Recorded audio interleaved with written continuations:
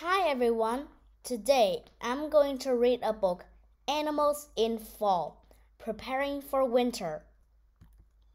Chapter 1, Animals in Fall. Brr, the fall breeze gives me chills.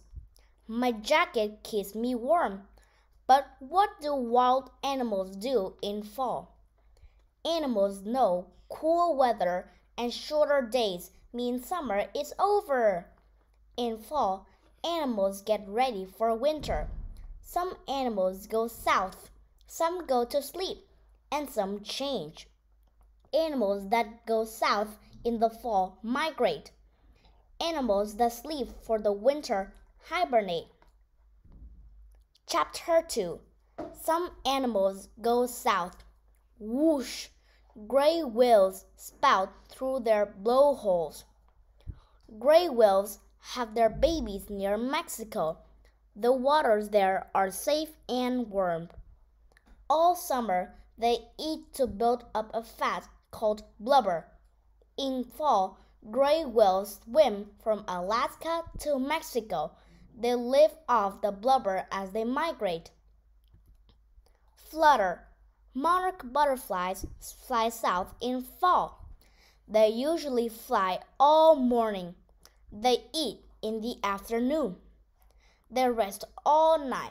They cannot live in cold weather.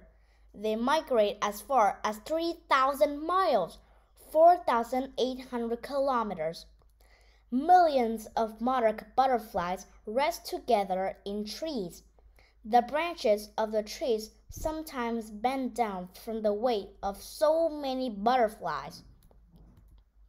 Honk! Canada geese fly low across the sky. They form a V shape. When northern lakes freeze, Canada geese migrate south. They stop to eat and rest on open water along the way. A flock of Canada geese often flies the same road each year. It also stops to rest in the same places. Chapter 3. Some animals sleep. Grrr! Black bears gobble fruits and nuts in the fall. They gain as much as 30 pounds, 14 kilograms each week. Black bears look for a small den. They sleep in this safe place when cold weather comes. Black bears hibernate for most of winter, but sometimes they wake up on very warm days. They might go look for food, then they go back to sleep. Sssss! Rattlesnakes slither to their dens in fall. They hibernate in caves or holes in the ground that will not freeze.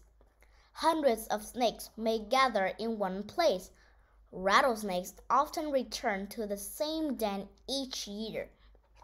Young rattlesnakes are born in fall. They sometimes do not eat until spring. Chapter 4. Some animals change. Hop! Snowshoe hares change color in fall. Their brown fur helps them hide most of the year.